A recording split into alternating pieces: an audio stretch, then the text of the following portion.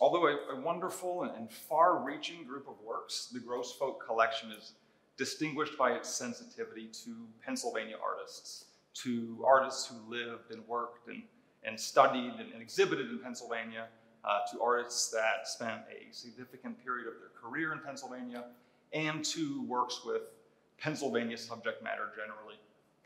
Leading the way is this painting, Haystack by Charles Rosen from 1911, or as it was titled when it was first exhibited at the Pennsylvania Academy of Fine Arts, The Farm, Frosty Morning. And truly it's one of the most magnificent paintings that Rosen created during his New Hope period.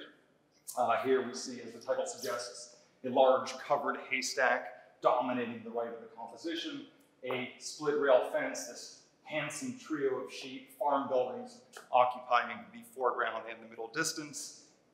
In the background, receding backwards, we have the rolling hills of southeastern Pennsylvania's Bucks County, where Rosen lived with his wife until about 1920 or so.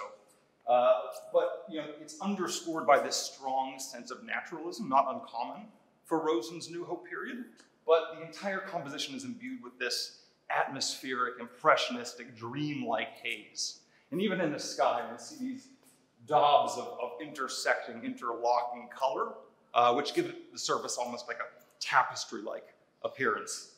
Now, this period in this painting, so often underappreciated alongside his later New York years, represents a real opportunity for collectors. It was widely exhibited, it was well illustrated, and very well received in its lifetime, and Freeman's sale of September 20th represents its first ever appearance on the auction market.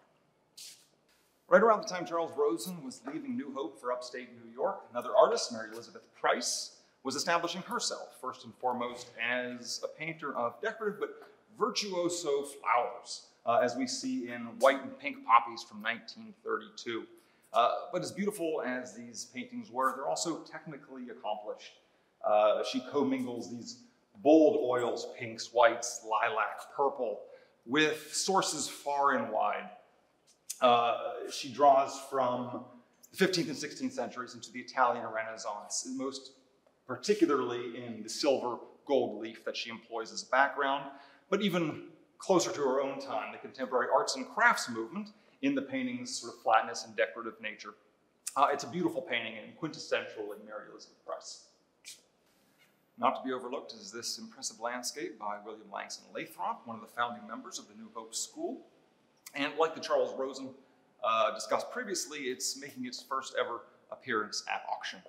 But this is Lathrop venturing beyond the confines of Bucks County, Pennsylvania. This is Lake George, New York, and though Impressionism, the style that Lathrop was most closely associated with, often sort of ran counter to his natural tendencies as an artist, here he embraces it enthusiastically, from these individualized green, emerald green daubs of paint that mark the hillside, down to the water lilies that mark the surface of Lake George. But it's a simple painting. It's not overly complex, and simplicity is really what recommends a great painting by Lathrop. And here it's the sky, it's the clouds, it's the hillside, it's Lake George, and very little else to compete with our attention. They're there to be admired and to be appreciated. These three paintings by Charles Rosen, by Lathrop, by Mary Elizabeth Price, and a whole host of others will be included in Freeman's September 20th auction of the estate of Angela Grossfolk.